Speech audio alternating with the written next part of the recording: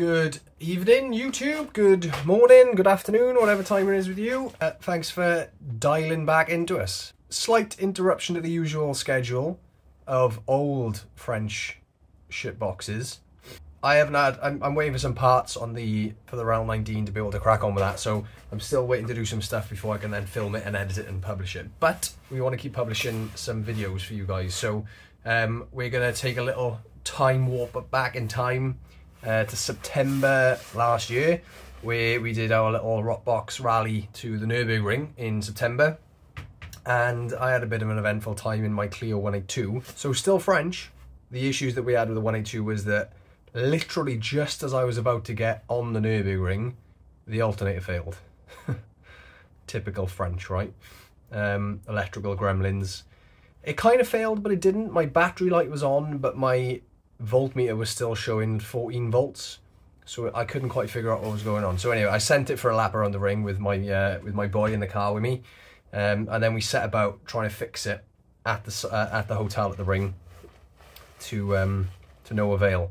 But when I got it back, which was a tale in itself, and I'll cut to a montage of that in a minute, but when we got it back, I set about replacing it and thought people might find it useful on how to fix replace an alternator on a Clio 182. When we were at the ring, we researched it, and it was like, people were saying, oh yeah, it's like a 3-4 hour job, we've got to take the front end off, that, all this, and I was like, I'm not doing this. We can't be doing this at the side of the ring. So we found a way involving a Jubilee clip. Those, if you know, you know.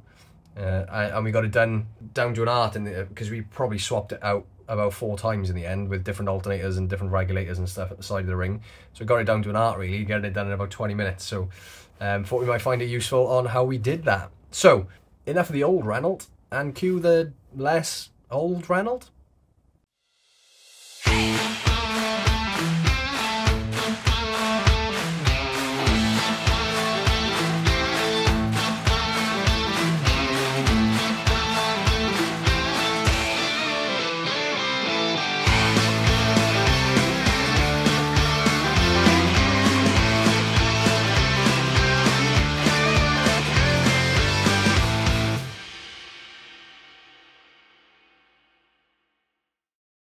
It's the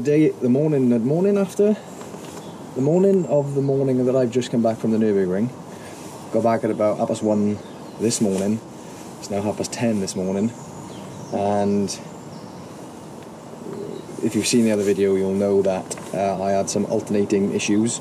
My French nugget decided to do French nugget things and stop producing electricity. So I'm back with my other Clio that's been on the drive that I know has got a working alternator. Is we're going to change the alternators over. I read online that it takes 3 hours. It doesn't. You could probably do it in half an hour if you know what you're doing. And hopefully, if I can tell you what to do, you'll know what to do.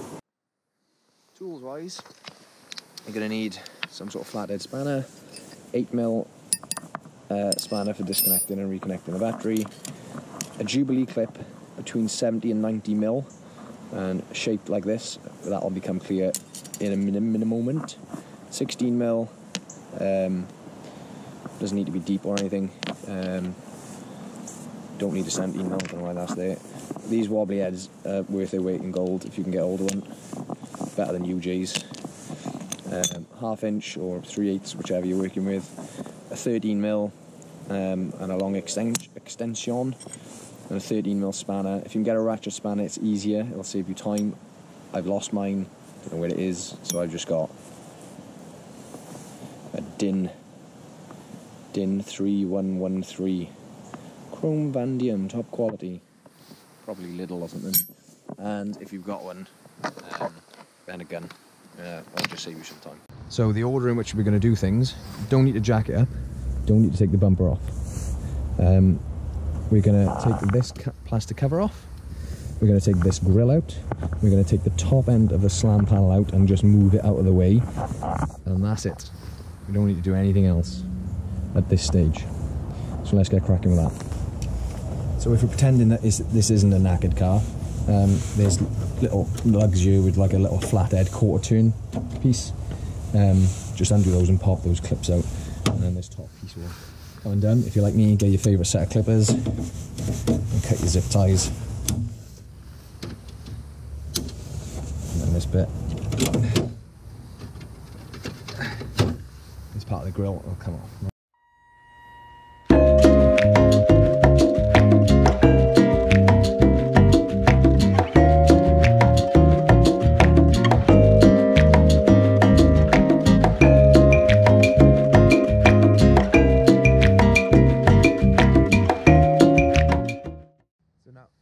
So now with the grill off, you can see the alternator is pretty visible there, and that's all the access that we're going to need. The next step is taking this slam panel off. Now there's 13 there, 13 there, across the other side, 13, 13, and then, if you can see down there, there's two 13s, one down there, and then across the other side, and one down there that basically hold this piece into the crash bar. So that's what you could do with a 13mm ratchet spanner for, which I don't currently own, so that's going to take me a while. So we'll do some editing and I would have undone those. They are quite stiff, use some penetrating fluid, all that type of stuff. These ones should just buzz off pretty quickly.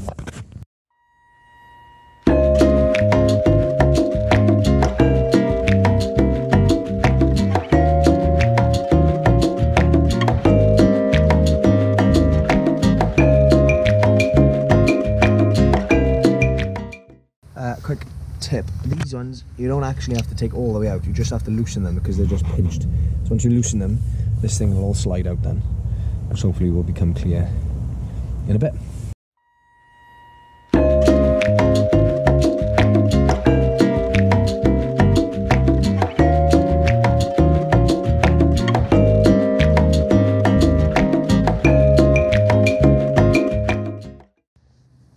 So now that's off, you've got some pretty good access to your alternator here. You can do some tests, you can do some checks, you can do some visual inspections, whatever you need to do. But the next steps, this bracing needs to come off. So there's a 13mm bolt and a 13mm nut to that side, and then down there, just above the, what's that, temperature sensor or something, that is a 17mm. Which is why I needed that 17mm, so you do need a 17mm. That's 17mm. Got this 13mm holding that top bit on, and then you've got underneath this plug here, just underneath there, if I can get to it, is a 16mm bolt that goes all the way through, so that's quite a long bolt. There's one thing we need to do before that, which is compress this tensioner, which is where that Jubilee comes in handy. Now, this is the first time I'm doing this on my own. When I did it 15 times at the Nurburgring, I had lots of friends who helped me. But effectively what you want to do is get your funky shaped Jubilee clip, that's shaped something like that, and it's going to go hook under the bottom of that spring and over the top of that spring, and then you're going to tighten the Jubilee clip to compress the spring, which will take the slack off that belt. Okay, so bottom of the spring, top of the spring, like that. Make sure you can access that bolt on top of your, or screw on top of your Jubilee clip. What helps is if you can get someone to wand angle that on the spring while somebody else grabs this belt here and pulls really fucking hard as they compress it, because as you pull it, that's actually going to compress the spring itself. So obviously that's going to be difficult for me to film, but well, let's watch me struggle, eh?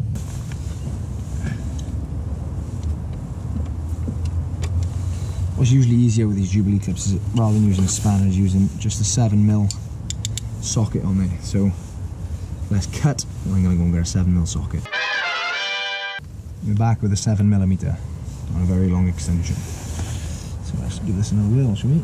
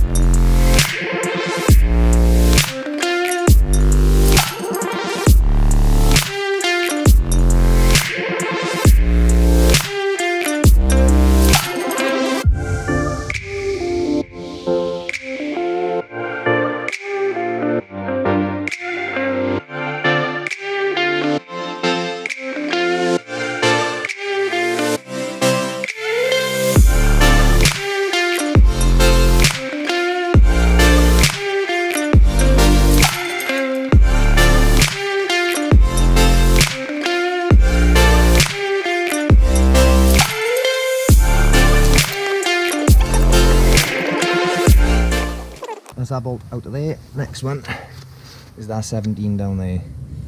I got a gun. I suggest cracking it off by hand first and then using the gun just to wind it out to make your life easier. You don't want to strip the bolt down there and you don't want to snap a bolt down there. So crack it off by hand, then wind it out with a gun.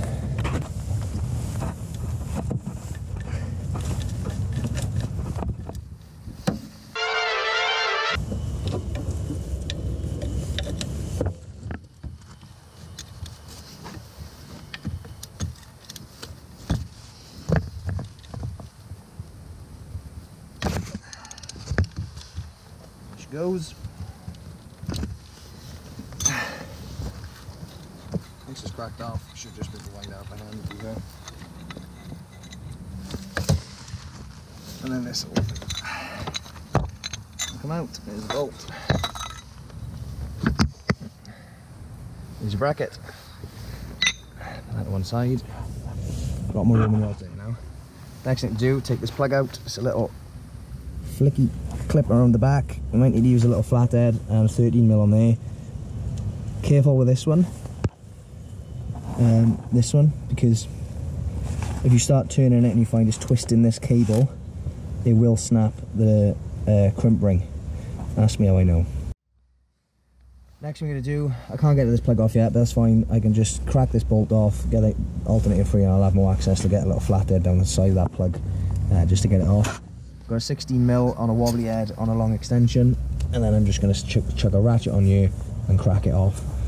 You can use a gun if you want. I wouldn't recommend it. Just crack it off by hand. Maybe use the gun to buzz it off if you're that particularly lazy. That's cracked off, so I'm just winding that off. It can be quite tight, just take your time. And it should come all the way out, and then it's just a long bolt. It's threaded. There's no nuts to worry about. Just undo it and sling it out. And that's the bolt you're looking for, out the bottom there. This is a little bit seized, so I had to get the gun on him and just slowly pry it out as I was gunning it out. But it came out. If you're going to put that back in, I suggest a healthy amount of copper grease. But now, this is loose. You just have to get a little pry bar in there. Something like this. If you've got a proper pry bar, that's better. But as you pry it out, you'll lower it and take the slack off the belt. You can then take the belt off. Two hands is usually easier.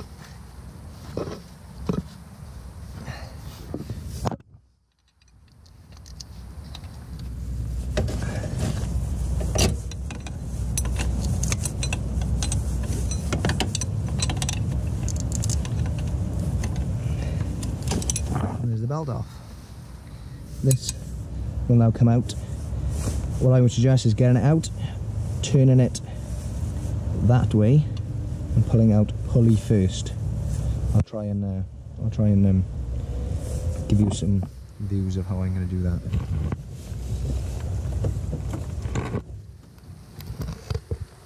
You need to give it a bit of a wiggle to get it off the bottom mounts. But just be patient with it, and it will come. Again, if you have got a pry bar, it makes things.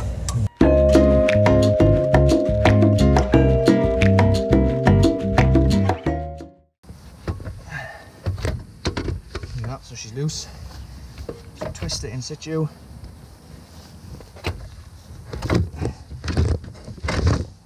And that is one alternator. No front end off, no bumper off, no jacks up in the air. No 3 hours. That is one alternator. If I wasn't filming it, that would have taken me about half an hour. And in true Haynes fashion, refit is the reversal of removal.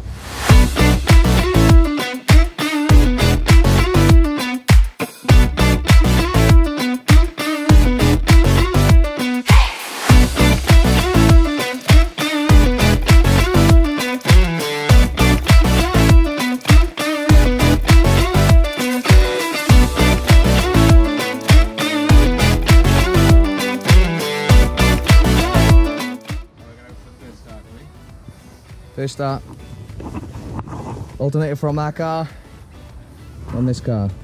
You saw me test it earlier, so let's give it a whirl. I'll give you some first bird's eye voltage view. 12.7 on the battery.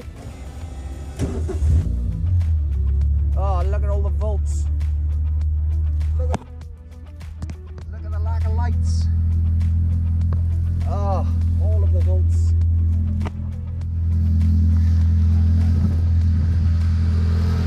All of the volts. Thanks, boys. That's alright. The front end is still 80% in place. Yeah. 3 hours. 3 hours! I'm a happy man now. Yeah, I mean, that's massively on. Yeah. 3 hours on Saturday, we have to go all the way in and out about 17 miles. Yeah. I mean, that's pretty good. Hey! Frustrating. Yeah, four unnecessary battery changes and €100 down the pan. Just brought the spare alternator, we would have just, Yeah. Yeah. Lesson for next time, bring a spare alternator.